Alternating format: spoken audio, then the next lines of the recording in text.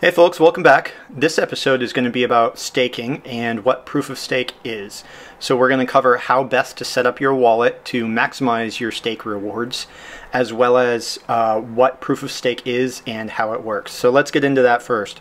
Proof of stake, much like proof of work, is all about verifying transactions and assembling those transactions into blocks and getting those blocks validated into the blockchain. So with proof of work, you have pieces of hardware computing to validate those transactions and those blocks, whereas proof of stake has more to do with the software and the coins.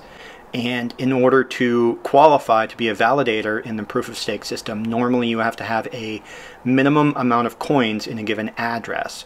That minimum is set up by the tech that backs the blockchain and the coin itself. But we're going to be using LPC, which is a masternode coin, as an example because it's also a proof of stake coin. So let's get into that and I'll show you how to set it up.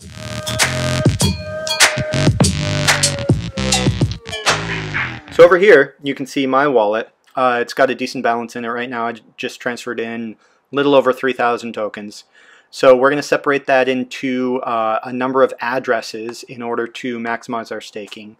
I'm not sure exactly what the minimum amount for LPC is, but I figured that 400 coins per address is about the sweet spot. So we're going to create 7 addresses. We're going to transfer 400 into each, and we're going to make sure that it's all set up for staking. So follow along and let's get going.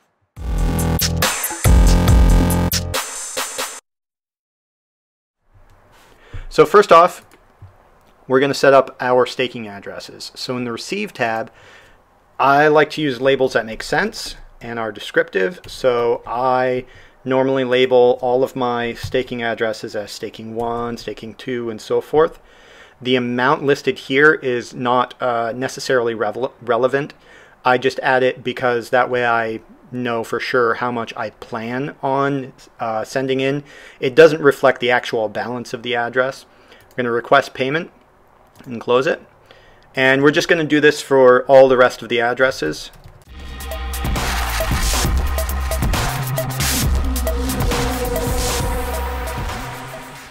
Alright, so we've got our 7 addresses set up now, and we're going to go through each one. We're going to select our inputs for transferring coins, and then we're going to send 400 coins to each one of these addresses. So first, what you need to do, now you can't see my toolbar because I'm on Mac and it's not part of the window, but you'll be able to see the menus as I drop down.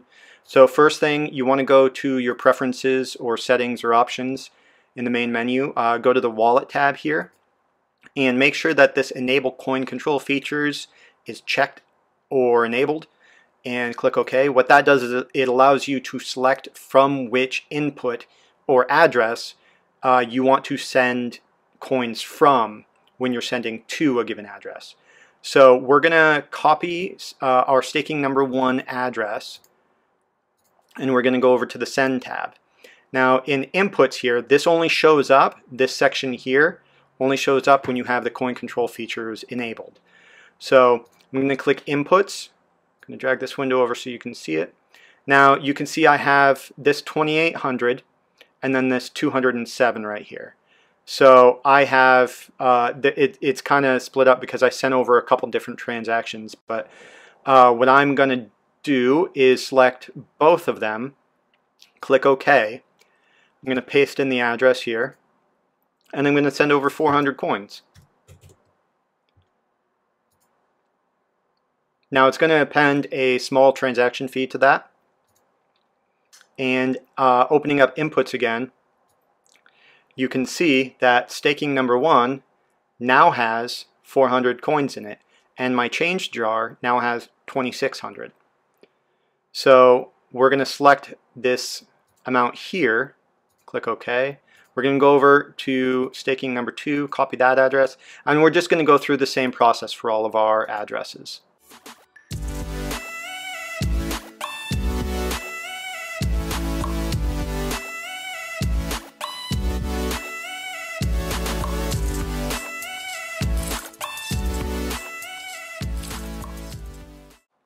All right, so we're done sending all of the coins across to each one of our staking addresses. So you can see our change address here in the inputs. It's still got 207 coins in it. That's just the remainder from our original amount. I'm going to leave that in there. Hopefully it will stake a little bit, but once these other addresses get some coins in them from staking, I will then transfer those coins into this change address until it gets enough, and then just keep building more staking addresses as I increase the number of coins from staking rewards. So that's pretty much everything. One thing I did want to point out is when you do select inputs, so if I select this one here, it will tell me right here, just so that as you're entering in addresses and amounts here, you know for sure that I have one address selected and the amount from that address is 207 coins. Now if I had multiple addresses selected, it now shows that there are 2 addresses and the total amount between those is 607. So that just gives you a bit of a heads up to make sure that you've selected the input, so you don't keep opening it to double and triple check which addresses you have selected as your from address. So as you can see, our total has not changed. We have a bunch of transactions now, and all of our staking addresses have coins in them. So we're going to wait for these addresses to mature so that staking will become active.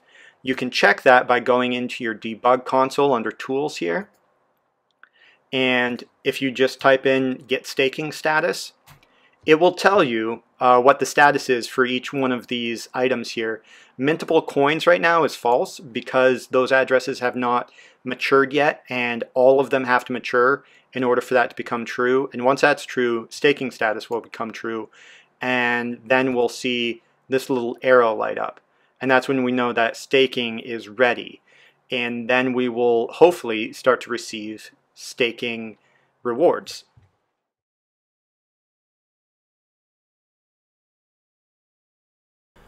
Alright, so it looks like our wallet has finished maturing and all the addresses have matured as well.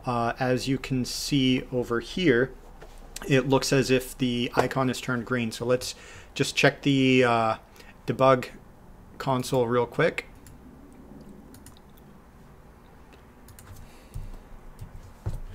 Type in get staking status and everything's true. So now we can just wait, and pretty soon we should start seeing those staking transactions, the staking rewards come in over time, and they'll hit each address individually. It's really random, so you might get more on one address than another. You might get more overall one day versus another day. So if you want stability in your rewards, go ahead and get yourself a node set up. You can see that video. I'll link to it at the end.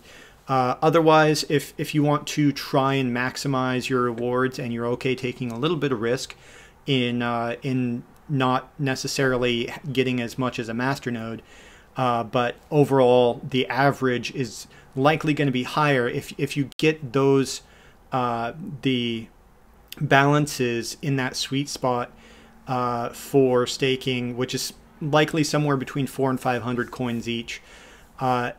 Another point that I would like to make is the more coins you have in a given address, the higher probability that address is going to be selected for a staking reward. Along with that, the more addresses you have, the higher chance you have per block of getting a staking reward. So setting up as many addresses as you can with as much spread out as you can and kind of balancing that, that'll get you your highest reward. So I hope this was informative, and keep an eye out for all of my future videos. Thanks, and I'll catch you next time.